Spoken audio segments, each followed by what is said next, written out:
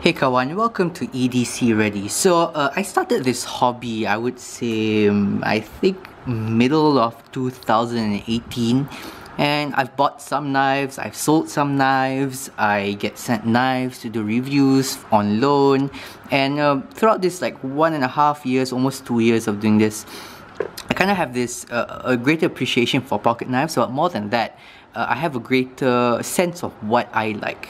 And as a result of that, certain knives have gone off and certain knives have stayed. So I want to talk to you about what are the features that I like in my pocket knives. So without further ado, let's start with the sharp end. Let's start with the edge right here. We have here the knife blade itself, and there are lots of knife blades out there. You have D2, you have this is also D2. It's a budget steels. We have 440C, that's another budget steel. Japan Akudo, that's another budget steel. This is CTS BD1N, that's going towards middle range. And then we have your higher end stuff, which is S35VN right here.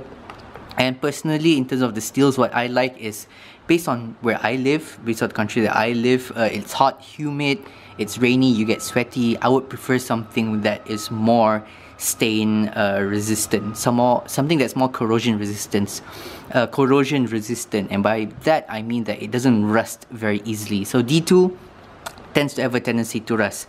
1095 tends to have a tendency to rust, so I tend to go away from them a little bit more, which is why I've sold these guys right here.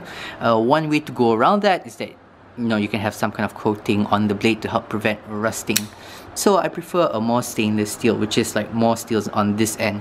A couple of like the extreme end of stainless steelness is H1 LC200N, Venex, super stain resistance. In fact, I'm not even sure that you can cause it to rust in your day-to-day life. Next up, let's talk about blade shape. Now, before that, let's talk about blade grind. I do prefer a grind that comes up to a very nice slicey edge. So I do prefer very high flat grinds or full flat grinds like this. This is a full flat grind. The grind goes all the way up to the top. Same thing with this guy. This just means that there is more space for the knife to thin out and get to a keener or sharper edge. Sometimes you get these kind of like middle or not so high flat grinds, so it doesn't really cut that well, such as this guy. This guy is actually not a very good slicer. Another kind of knife that I have felt and tested is a hollow grind. So a hollow grind, instead of it being flat, it actually curves inwards when it gets to the edge right here. It means that it gets this very fine edge at the end here, and I really like those. I don't have anyone on hand, and I don't have anyone on me right now, but I do really like flat grinds, either very high like this guy or full flat grinds, or what you call that, hollow grinds. Now there is a disadvantage to that. Knives that are full flat grind, they come to a very thin edge. Knives with hollow grind, that comes to a very thin edge, the edge can be a little bit brittle, so you need to keep that in mind. So this guy right here, the edge here is not as thin, but it's not going to be as brittle as, let's say, maybe this guy right here. Okay, blade shape. I have a preference to a shallower belly blade shapes, meaning a belly of a knife. So the edge of a knife, you have a straight line here, and then you have a belly, and then you have a point. Okay, I prefer something with a shallower belly, so you have a bit of flat, and then just a slight belly and a point that's a little bit lower than the top of the blade right here. Why? Because I tend to use a lot of this kind of cuts on my in my daily life, penetrate and pull. I tend to use a lot more pull cuts. Knives with a lot of belly is great for any kind of rocking or slicing cuts that you would need to do. So that would be this guy, this guy, this guy. I prefer knives like this. Go more flat, shallow belly, and then a nice tip for penetrating. This guy here is possibly the sharpest knife, definitely the sharpest knife I have in my current collection, and one of the sharpest knife that I've ever owned. The other one that matches this kind of sharpness is the Civivi McKenna, which I really loved, but I have since sold it because it's in a D2 steel, which is not my favorite knife steel. Next up, moving back a little bit, a knife that has a nice finger choil or sharpening choil where you can fit your fingers nice for me, because it means I can get right up to the edge of the blade. This knife didn't used to have a sharpening choil. This knife used to go all the way back up here and it was unsharpened, so I had my friend with a Dremel grind it off. So now I have a nice like small finger choil there for me. And then you have this guy right here. This has a full finger choil, so a finger choil goes in there like that. It does not have a sharpening choil. Now, a sharpening choil to me is nice, but because I don't really do a lot of my own sharpening, it's not vital to me. But if you're the kind of person that likes to sharpen your knives, you're gonna want to have a sharpening choil. If not, you'll get something like this guy, which is, I don't know if you can see it, but the edge here is slightly recurved. There's a very slight recurved. It is not exactly straight, and that can happen when you do not have a proper sharpening choil or whatever. So I like that. Why I like that is because I like getting up close to the blade in case I need to do some kind of precision cuttings, some kind of precision cuts. However, some knives are not too bad because, like for example, this guy right here, you actually get pretty close up to the edge of the blade. So do you with this guy, you get pretty close up to the edge of the blade. This guy as well, although this guy is getting a little bit further away from the edge of the blade. And then you have knives like this guy, which you have a good like almost 1 inch away from the edge of the blade. So yeah, that's my personal preference. If it doesn't have a sharpening finger choil, I would like it to at least go up very close to the edge of the blade. Moving back a little bit, we have my locking mechanisms. Lots of locking mechanisms. You have here liner lock, sub-frame lock. This is liner lock, sub-frame lock. This is a G-lock or an axis lock style knife. We have another liner lock. We have a compression lock right here, compression lock. And then we have a frame lock right here. Now, each of them have their own advantages or disadvantages. You have the kind of locks that have your finger in the way. You have the kind of locks that have your finger out of the way when you want to close it. I prefer a lock that has this kind of locking mechanism where you have like compression lock, button lock, axis lock. Really like this kind of locks because it is very fidgety.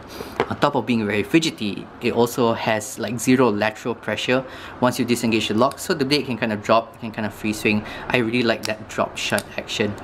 However, nothing wrong with a good liner lock, nothing wrong with a good frame lock. Especially these higher machine ones that Grimsmo Shirgorovs put together. I just prefer something that has a bit of a free swinging action. Next up, relating to that, another feature I really like is any blade that's kind of like really drop shutty. So a drop shutty kind of blade, this is kind of a knife geek kind of thing. And by that I mean it has to do with the smoothness of the pivot. So for example, this guy is running on bearings, washers, but it's extremely smooth. Once you disengage the lock, it's going to drop, a little shake, and then it drops. This guy right here, although the pivot's a little loose, so it will drop shut more readily than you would expect. This guy right here, nice and drop shutty. This guy right here, again, extremely smooth, even though it is on it's on washers. Very, very smooth. This guy right here, drop shut, already showed you. This guy right here, running on bearings, so a very different kind of action.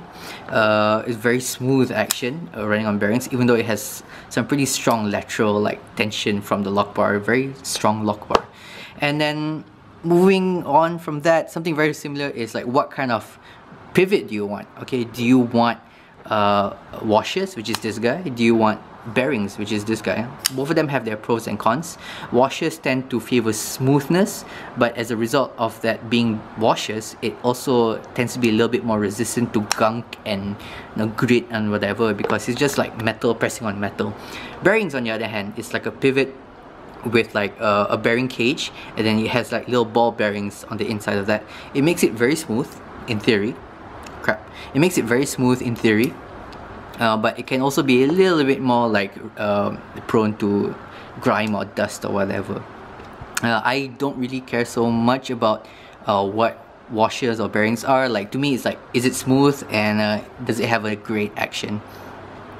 Washers tend to be, I tend to prefer bronze washers over Teflon washers, and I don't mind like a mix of Teflon and bronze, which is what this guy is. It's kind of like a sandwich of bronze washers with a little Teflon in between.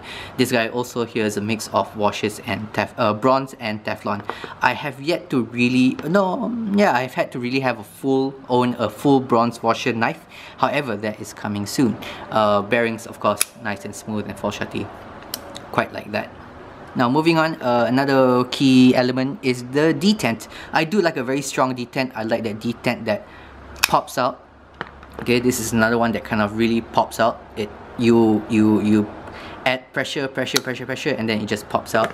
Same thing with this guy, pressure, pressure, pressure, and then it pops out. Very, very satisfying for me to have that kind of action. And also, a mark of a very good detent is that you can try to make it fail by putting as little pressure as needed to fire it out, and then it will still fire out. This guy right here, one of my favorite knives, amazing blade shape, amazing ergonomics, however detent is a little weak, so I can actually make this, oh no, let's try that again. I can actually make this fail like that because there's not enough pressure from the detent that I would like. It's not bad, it's still okay, it's not the worst I've felt, but it's still pretty bad. Now you have certain knives that have a different kind of detent.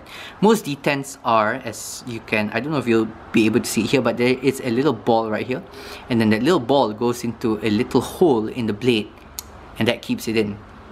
Okay, and it's like that with this, and this. This guy right here uses a different kind of detent because it only has this little sliding bar at the back, and then it has a spring that goes inside like this, and then that creates the tension.